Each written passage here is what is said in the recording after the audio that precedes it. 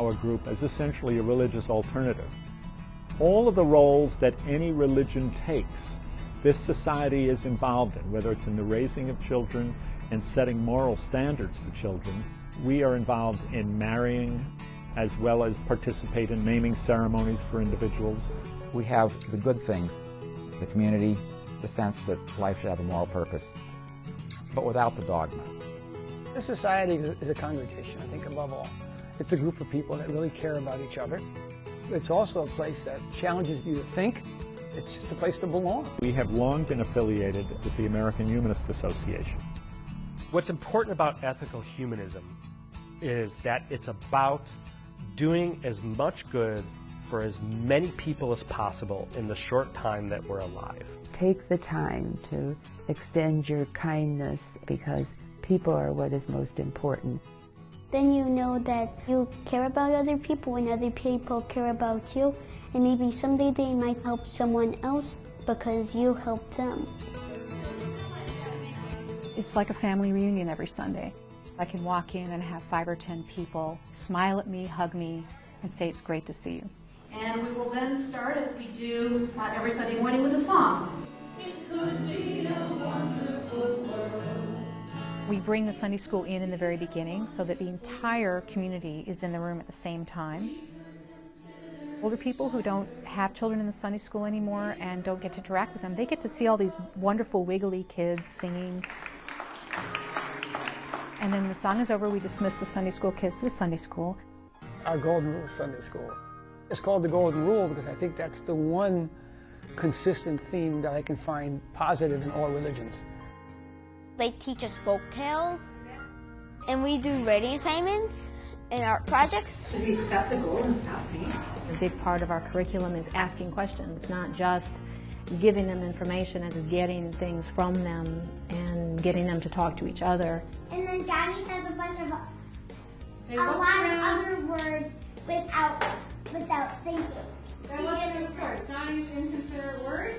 Yes, Johnny's inconsiderate words. Well, we have to show that it wasn't the right thing to do. So what happened after he said those words? So the purpose of having a school here for children is making sure that there's a place that parents can get support in teaching their children how to be good people. We do a lot of community service. It ties into the Golden Rule, being helpful, good people. We work in soup kitchens in Evanston and in Skokie. We usually make lunches for homeless people. I'm putting the sandwich together. Someone's going to be eating this who might not have that sandwich if I were not making it. It's really a different perspective on life. We will go to Emily Oaks, which is a nature preserve. They get to help spread the wood chips on the paths every year. And it's hard work. They love it though. It feels really good, especially with my friends. And afterwards I'm like, wow, I helped make a change in my community.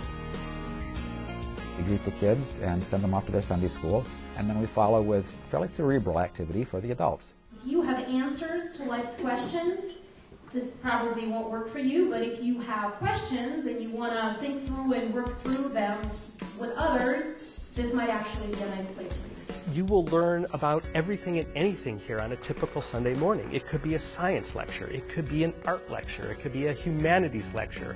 It's one of the best lecture series you'll find outside of TED. Science is under attack. I've managed to meet and speak with and listen to somewhat high-profile people that I otherwise would have had no opportunity to meet, and this is my way to rub shoulders with the greats. We get together on Sunday morning and say, what should we know about that's bad that should be corrected? What should we know about that's a solution? And that's where this provides a structure for how to look at what is there to do. What you'll find here is a group of people who are not afraid to discuss issues, not afraid to disagree either, but who have a commonality of searching for the world's best answers. It's a place for everybody. We're really accepting here. We leave whether you believe in God or not up to you. Whatever you believe in, we are welcoming you to our community. We want people to come here. We want to grow our community. And we know there are so many people out there who would enjoy us. So when somebody does come, we are excited.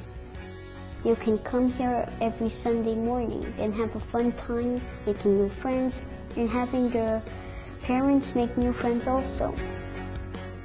If you're driving by and you see this building and you always say, what is that? What is that? Come in and check it out, because it's about all the good things that it means to be a human being. It's community, it's family, it's purpose. And that's what you'll find if you come here.